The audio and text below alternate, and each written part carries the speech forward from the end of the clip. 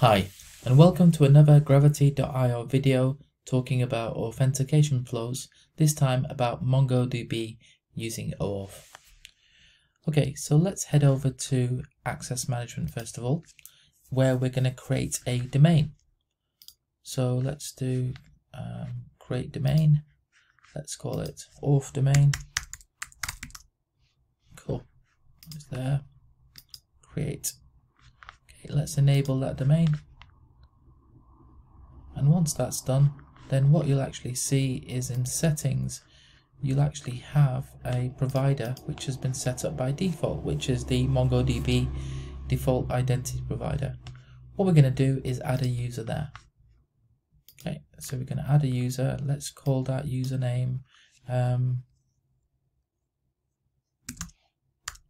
auth user. Let's give it a password.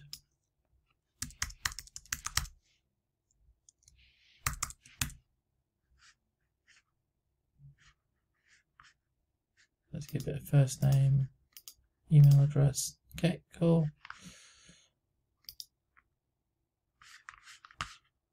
Okay, so now if we go to users, what we'll see is that we've got an Elish mystery user, username is auth user, and we've added it to the default identity provider, which is MongoDB.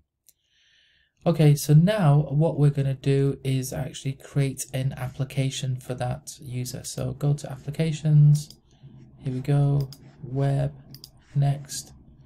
Let's create a application name, say Mongo auth application, give it a description. This is a test. Redirect URL, we can just give it bbc.co.uk.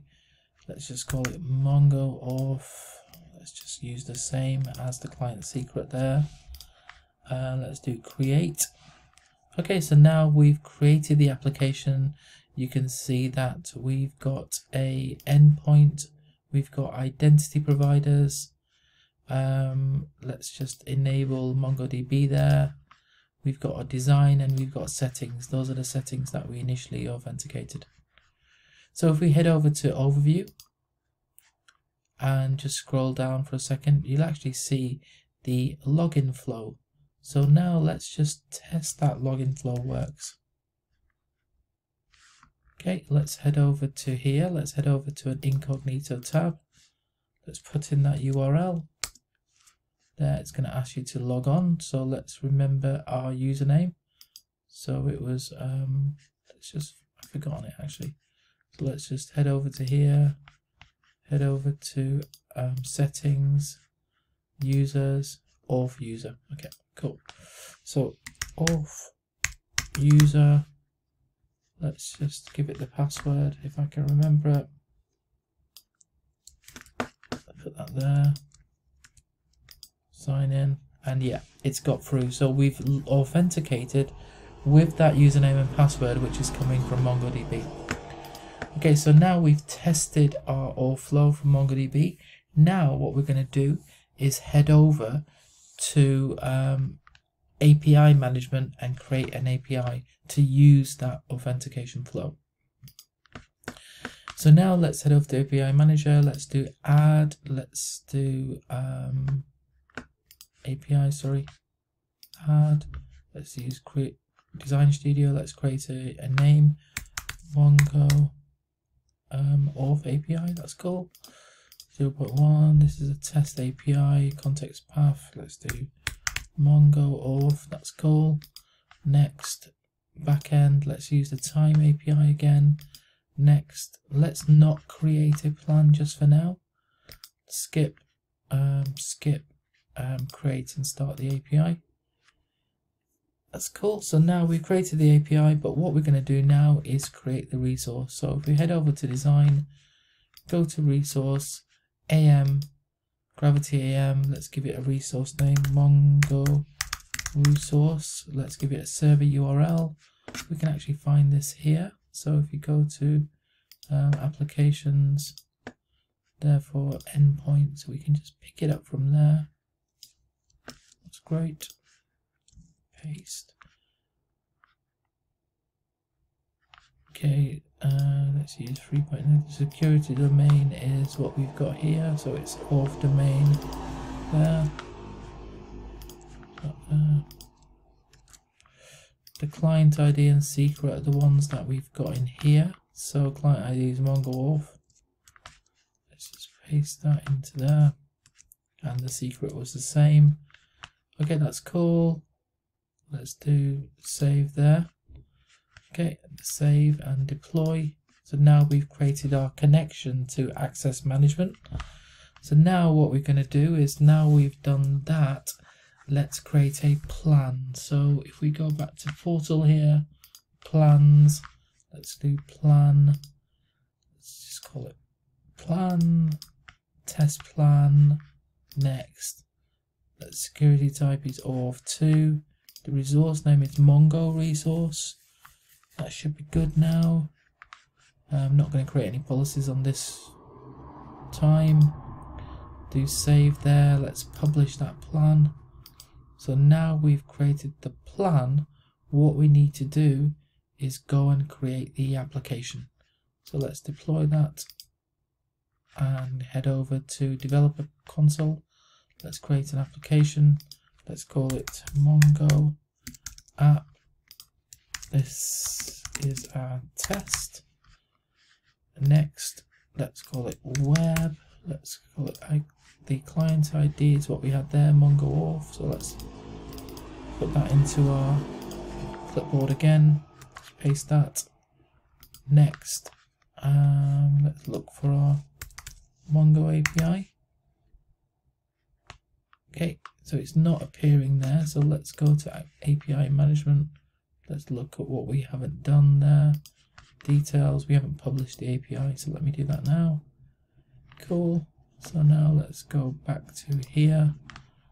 Let's just do a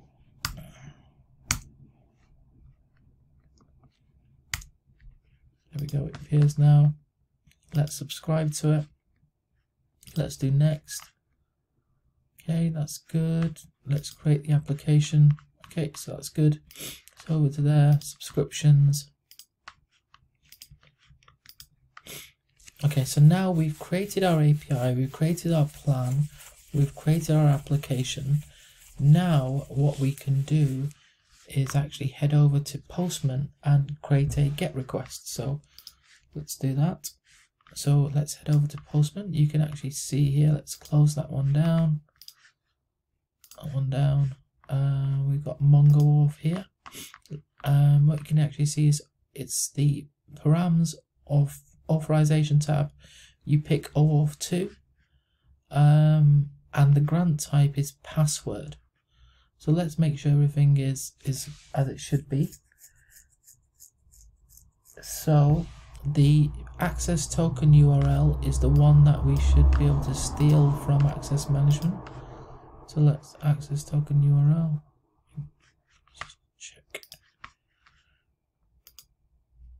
See, auth demo, that should actually be auth domain.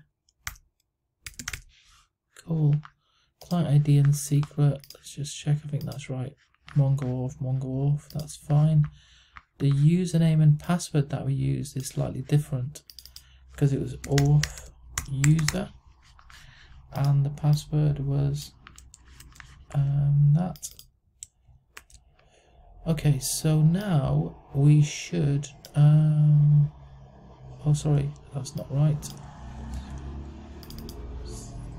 There, auth user, there, MongoAuth,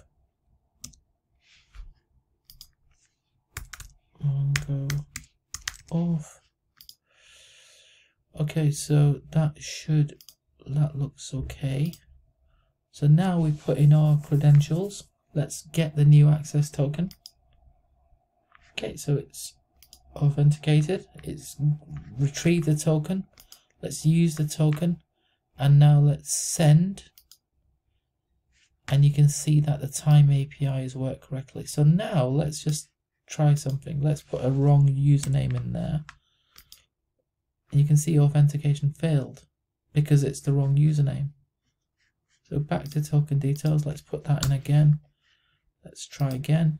and you can see it passed this time. So it's authenticating against the user that's in MongoDB through access management.